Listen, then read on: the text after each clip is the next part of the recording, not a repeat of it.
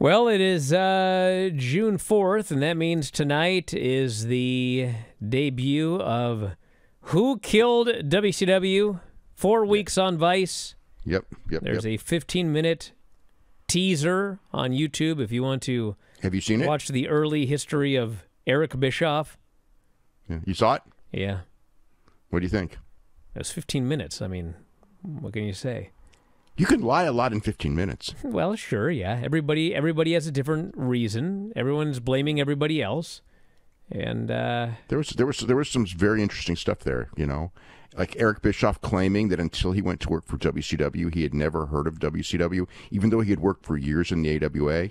Yeah, when I heard that one, a little red flag went up, but then I thought maybe he meant like before he got into wrestling, because you can't say before I got into WCW, I'd never heard of WCW, because that's completely ridiculous. He said until he was when he was hired by WCW, until he was hired, he had never heard of WCW. I know he said that, but I'm giving the guy the benefit of the doubt that he couldn't. I'm not giving him benefit. He couldn't possibly have said that. He I'm must not, have said before I went. He must have meant before I went. I know what he said, but he had to have meant before I went to AWA, because you can't say before I went to WCW.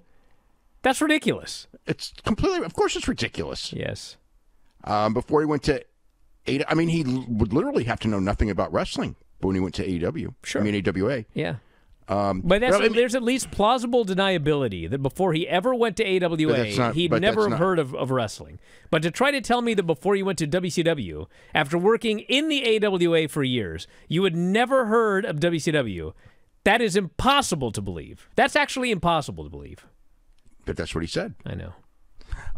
He also said there's a bunch of stuff there the thing that from the 15 minutes that I saw, it feels like, you know, because there's a lot of Eric Bischoff. I thought that Medusa and Conan, from the little bit I saw, they seemed to at least kind of be. I felt that they were honest in the sense of when they were asked like what was wrong, you know, like what killed it. You know, it basically was egos and all that. It was interesting that Brad Siegel blamed it on the wrestlers, who you know, and in Diamond Dallas Page was really upset. Bill Goldberg blamed it on Russo, who's a culprit, but he's not number one on the list by any means. The only thing I could say for Vince Russo is that he could have saved the popularity of the promotion, and he didn't. So he made it worse, and it was in a position where it could have been saved. But he wasn't the number one culprit by any means. But some of the stuff. I mean, when Eric Bischoff mentioned, I mean, his whole premise was how WCW was this tiny little group, and you know they were so far behind WWE. Which, I mean, from a revenue standpoint, they were behind. From a match quality standpoint, they were not behind. From a talent standpoint, you could argue both sides had talent. I mean, WWF at the time, I mean, you got to remember, in like 89, WCW was loaded with talent. And then, you know, when you went to the next couple of years, I mean, those were the dark ages of WWF and WCW. It was the dark ages of pro wrestling in the whole country, you know, from 92 to 95-ish. And then it, you know, came up and actually became bigger than ever.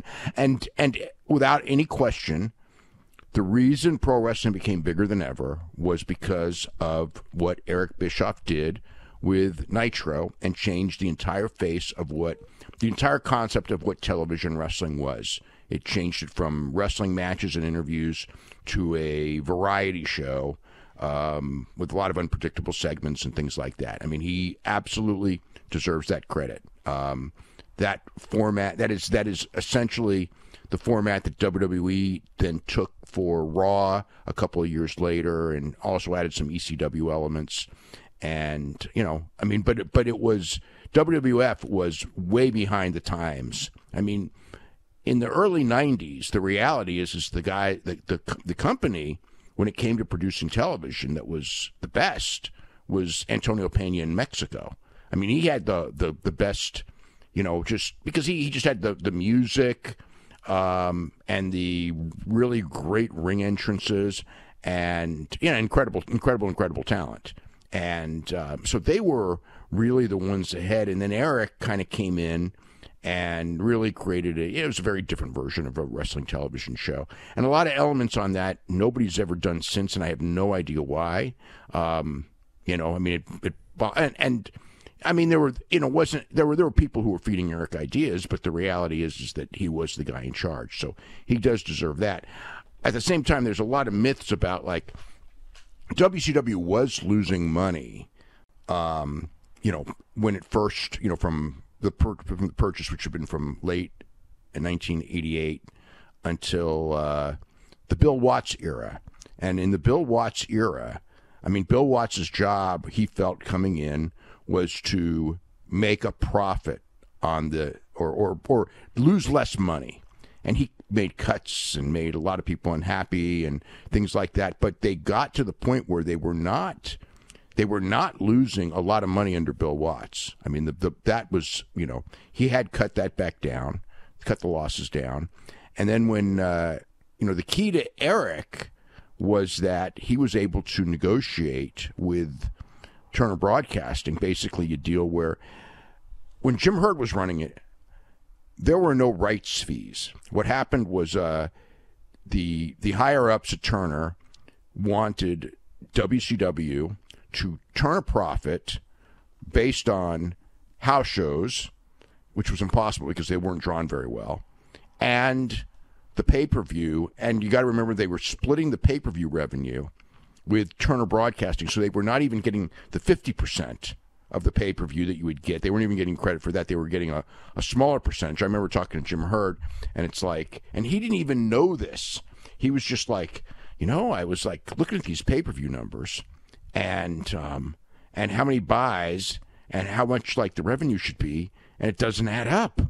And it's just like, then he found out like that Turner Broadcasting was taking a cut of it. And when they were trying to lose less money, when you're taking like whatever it was, 20% of your pay-per-view money, it's like, it was tough. So when Eric got in there, he was able to negotiate an $8 million a year rights fee. And under Jim Herd, they were losing like $6 million a year most years. And if you had that $8 million, if he had that, then he'd have been profitable too with that not well-run company, but he still would have made it profitable based on that rights fee number. So that was the way that they originally made money. Now, granted, Eric absolutely turned that company around for a couple of years, with the NWO angle and Ric Flair and Randy Savage feud and everything that was going on, the whole nature of Nitro. The other thing, but like when he was talking about how so far behind it was, one of the myths, and people say it all the time, is how, the ratings thing. And it's like, I remember when I was writing for the National, so this is 89 to 91, and I would every year do a story in the National on the ratings for the year of WWF and WCW, and I also would do it in the Observer. And the television ratings for WWF and WCW on cable were almost identical. Like one year, one would be up by, like very, very little. The other year, the other one would be up. They were it's like people think that it was like WWF killing them in the ratings. And WWF did have higher syndicated ratings because they were syndicated in more markets. But as far as the cable numbers, the TBS show, most of the time, in that period, was the highest rated wrestling show. When Bill Watts, when he had TBS, he had the highest rated show on cable, period. He was beating Vince. He was beating Ole Anderson. Crockett, was, at times, Crockett was doing as good numbers as Vince because he had TBS. He had the number one, that was the number one show. So this idea, like Eric Bischoff, in fact, for 83 weeks, as we all know, did beat Raw and was the highest rated wrestling show. But in years past, that TBS show was the highest rated wrestling show as well, beating Vince McMahon's show. That wasn't the first time it happened. Now, it wasn't as dominant. And also with Bischoff, they did get the thing hot enough to where, for a period of time, they were actually outdrawing WWF, which Obviously, Crockett never did, although Crockett had some markets that he could beat Vince in, and WCW never could pretty much anywhere. I mean, they were never drawing well. But the idea that it was like these like nobody had ever heard of WCW and that they were so far behind, and it's like they were behind on pay-per-view. I mean, they were behind in house show attendance without a doubt.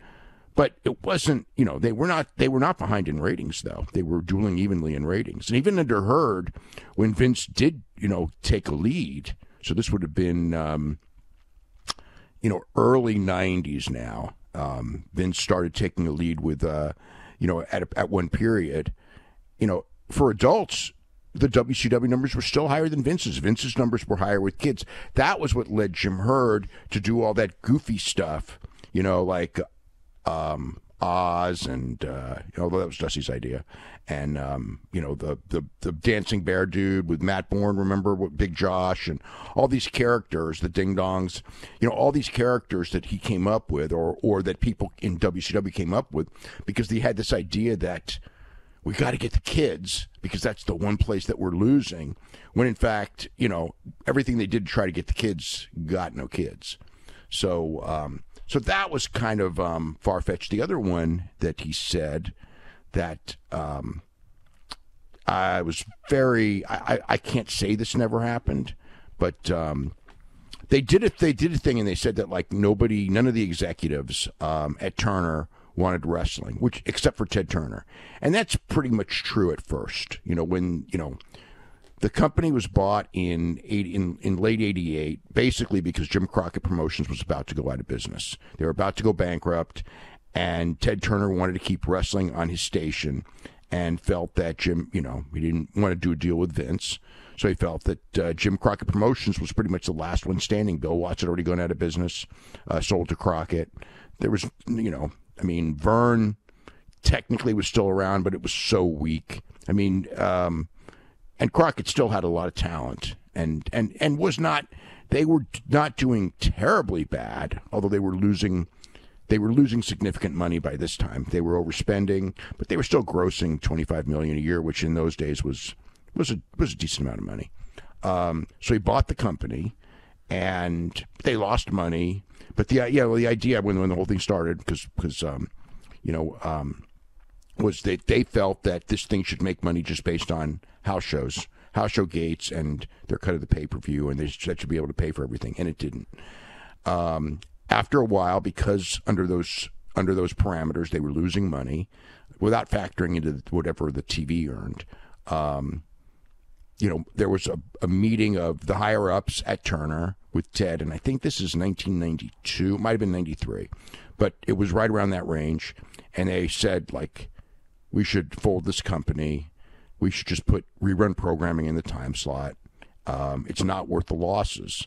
And Ted said to them, wrestling built this station, because it did, and wrestling will always be on this station, and never bring this subject up to me again. So Eric saying that Ted went to him and said, if you don't turn a profit on this thing, we're going to pull the plug on it. I'm not saying that never happened, but the two things that make that very suspicious is, number one, I've never heard that before, and one would think that would be something that I would have heard by now. Number two, under Watts, which was the guy who, came right before, not directly before Eric, but very shortly before Eric, they were already close to making a profit. And number three, once they got rights fees in there, they were making a profit. So it's kind of like this doesn't add up at all, because Ted was always adamant. And even like I remember Barnett telling me, and this was the day I told Barnett that the thing's going down, when Jamie Kellner made the call.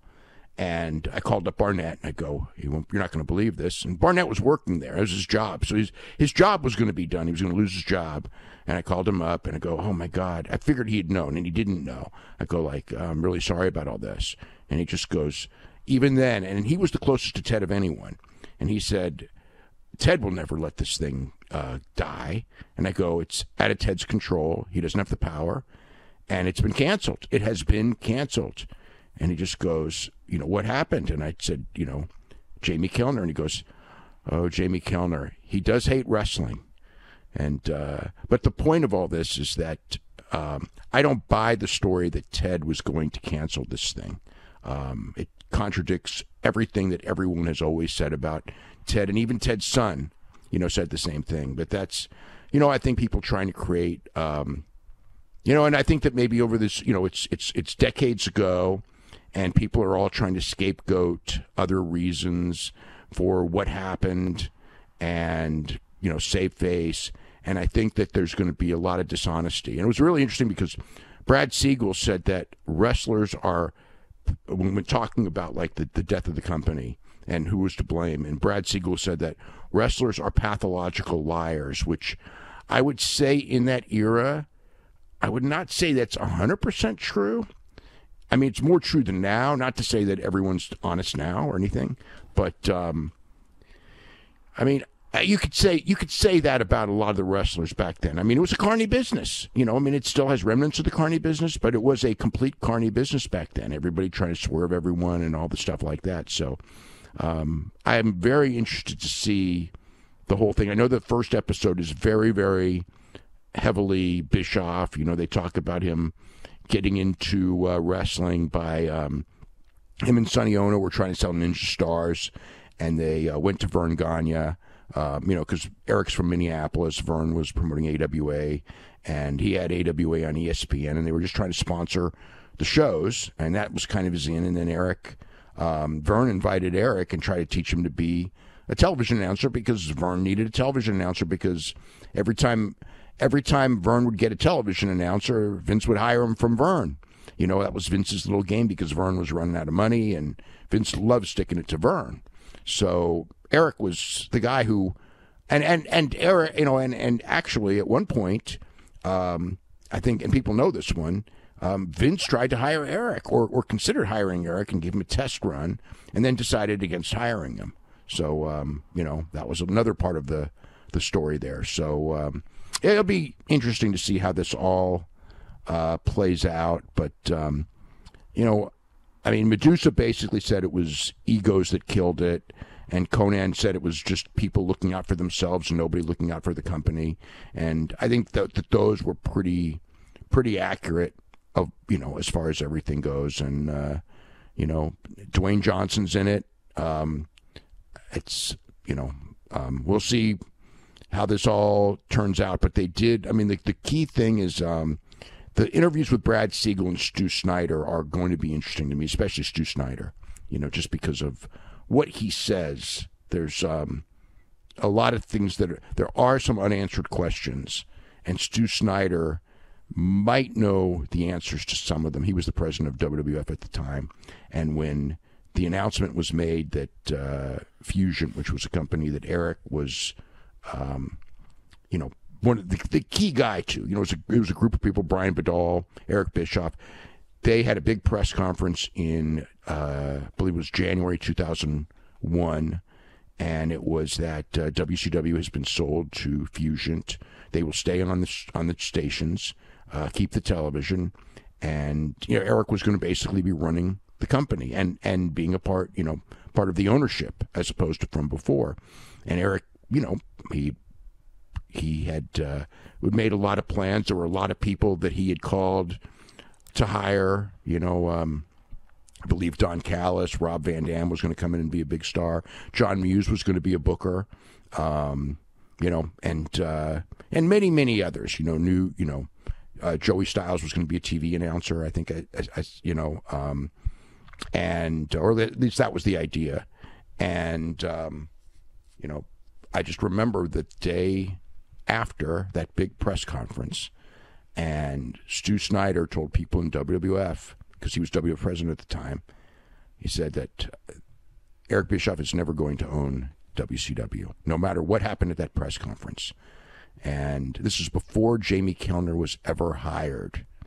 And I thought that was very interesting. And I kept being told by WWF, it's like, no matter what they tell you, Eric Bischoff is never going to be running that company. While Eric Bischoff was making the calls to set up running the company, and making schedules and trying to hire people, and he had certain creative control. I mean, he was trying. His idea was to take all the stars, or many of the key stars, off television. Bill Goldberg and all these guys, just take them off TV and just run bare bones, and then build to this giant rebirth episode. They would go off the air for, I think Eric wanted it to be maybe a few weeks, maybe a month, something like that.